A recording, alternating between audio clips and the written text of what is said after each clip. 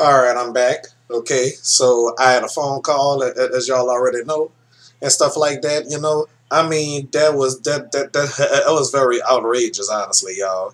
Okay, I mean, who would who would condone that? Who would allow something like that? Not me. Cause you know what? I mean, twerking and stuff. I mean, that's a some guys these days calling women out their names. You know they don't want us to get mad and stuff like that when a man calls them a hoe and all that. Okay.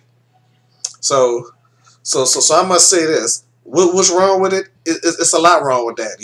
I mean, Erica Banks twerking in front of high schoolers and stuff like that.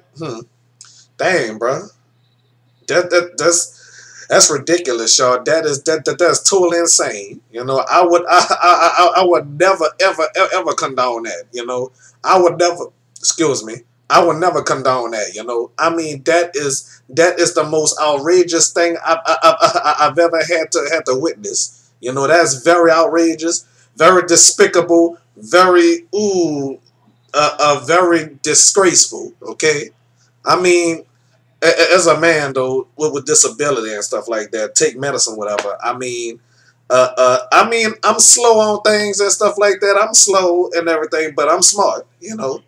But I know as a man, that ain't right. That is definitely not right. Okay. I mean, why would the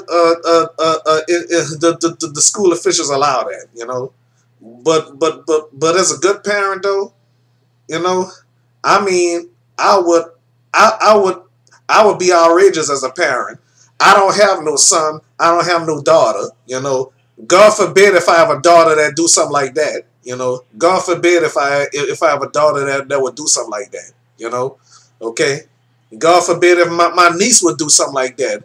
God forbid if my cousins that's girls would do stuff like this when they grown. You know what I'm saying? God forbid all that. You know what I'm saying? All right. So and all of that. God forbid if Donald's niece Ayana would do something like that. You know? Oh yes. So y'all know Ayana is. Hmm. I wouldn't even want nobody doing something like that in front of Kyron. Y'all know who Kyron is. Okay. So, like I said, that is not okay. I don't find that okay. You know what I'm saying? Because I'm very much against twerking. Period. I know I say booty and all that. Yeah, I mentions that word to female sometime.